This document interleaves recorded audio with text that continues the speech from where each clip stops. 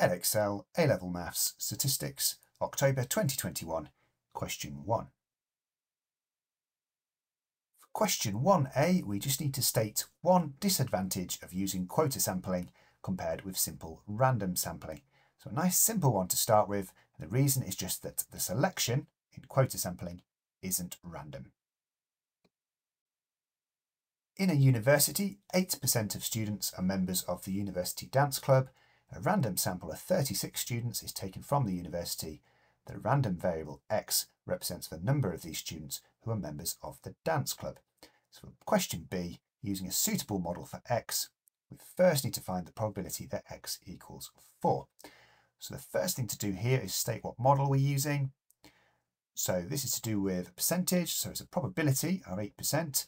So we're going to model it as the binomial with a total number of 36 and a probability of 0.08, that's our 8%.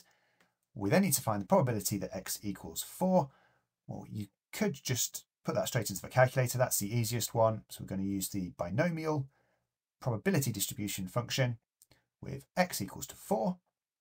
N is our total number, our 36, and the p is 0.08. Sticking them into the calculator gives us an answer of 0.167.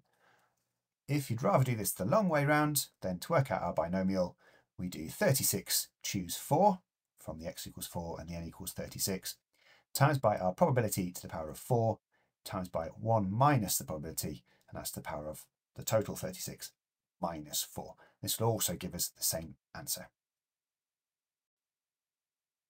Part 2, we need to find the probability that x is larger than or equal to 7.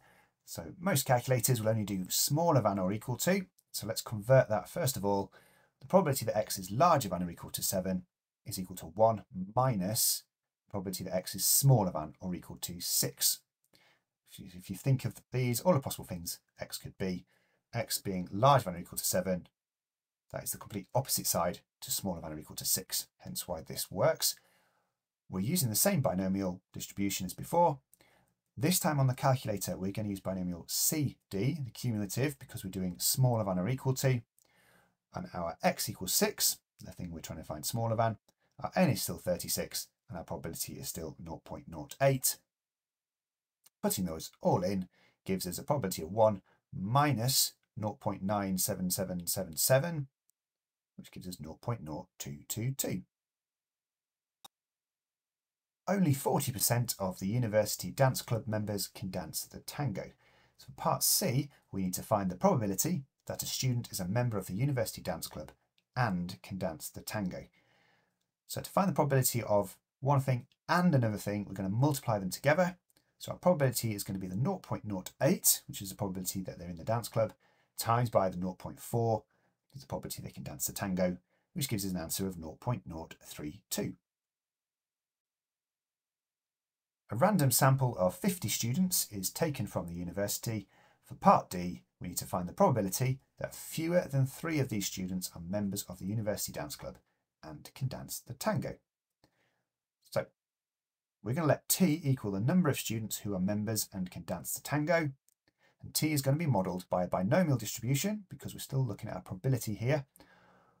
Our sample size is 50. And our probability is the 0.032 that we just worked out in part C.